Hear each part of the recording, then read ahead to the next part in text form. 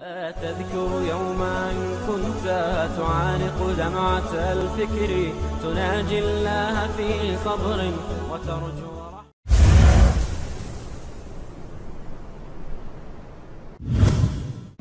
Assalamu alaikum. This is your brother Majed Mahmoud recording for wealthinislam.com. Does money make a person happy? Is money a source of every evil? Can money be with those that are religious? Can I be a Muslim, proper alim, scholar, sheikh, qari that is a multimillionaire in the same time? Before I answer that question, be honest with yourself. What's the answer to it? Yes or no? Just for a few seconds. Okay, now that you got your answer, or maybe you're still thinking, as a believer you have to know right away that absolutely yes, you can be very rich and be very religious in the same time. You can be the one that has all the money in the world, in addition be the one who supports everyone that is in need and be in the highest level in paradise. Look at Rasulullah sallallahu alaihi wasallam, and don't forget to say sallallahu alaihi wasallam.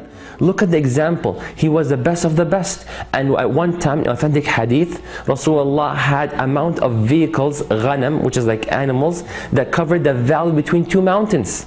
And wasn't he a multi-millionaire at that time, if not even more? Absolutely. Wasn't he happy with it? Of course he was. He was Rasulullah. And he gave it all away for the sake of Allah subhanahu wa ta'ala to that man who was not a Muslim. And then he was so excited and he said, oh Rasulullah, like all this great stuff, can I take it? Then the Prophet gave it to him. And then man went outside to his people and said, Ya qawm, O people, believe in that man, for he gives without fearing poverty. Subhanallah. Look at Sulaiman alayhi salam. Prophet Sulaiman, the richest person ever walked on the face of this earth. Let me add one more point. And the richest person that will ever walk on the face of this earth. Even in the future we know there's no one that will go beyond Sulaiman alayhi salam. Why? He said in the Quran, قال رب اغفر لي وهب لي ملكا لا ينبغي لأحد من بعدي إنك أنت الوهاب. Oh Allah, give me kingdom, dominion, wealth, yes wealth, give me cash, give me money, give me power that no one ever had, no one ever has, and no one will ever have. And wasn't he happy? Sallallahu alayhi wasallam to Sulaiman alayhi salam, who will be attaining Firdaus al-A'la, the highest ever. Wasn't Abu Bakr as-Siddiq, Abdurrahman bin Auf, the 10 people that were promised paradise? How many of these 10 people, radiallahu anhum, these great companions, the Prophet said, you're in Jannah, you're in Jannah, you're in Jannah. How many of them were multi-millionaires? Abu Bakr as-Siddiq radiallahu anhu, he's known as a Siddiq, and he has also another nickname. What was it? What's his other nickname? Al-Atiq, the one who frees the slaves. He had so much money, he would buy a slave, free him, buy the slave and free him. And who were one of these slaves? Bilal radiallahu anhu. Look at Uthman bin Affan, every other fundraiser you go to. And Uthman bin Affan, when he gave for the sake of Allah, right? You cannot help but mention Uthman bin Affan, such a multi-millionaire. Abdurrahman bin Auf radiallahu anhu, he says, I never picked up something from my house, a rock or a sheet, except that I found a coin of silver or gold or whatever, for how rich he was. So this concept that a religious person cannot be happy with money, or basically the concept that money comes only with evil, that's incorrect.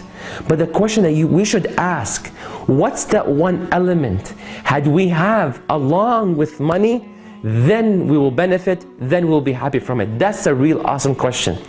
The answer to this question, brothers and sisters, it is Iman.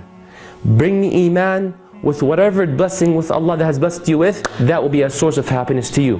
What's the proof? Allah said in the Quran, من عمل صالحا من ذكر أو أنثى وهو مؤمن فلنحيينه من عمل صالحا من ذكر أو أنثى وهو مؤمن فلنحيينه حياة طيبة وَلَنَجْزِيَنَّهُمْ أَجْرَهُمْ بِأَحْسَنِ مَا كَانُوا يَعْمَلُونَ. Whoever does a righteous deed along with Iman, what will happen? فَلَنُحْيِيَنَّهُ حَيَاةً طَيِّبَةً. We will bless them with a good life. Subhanallah.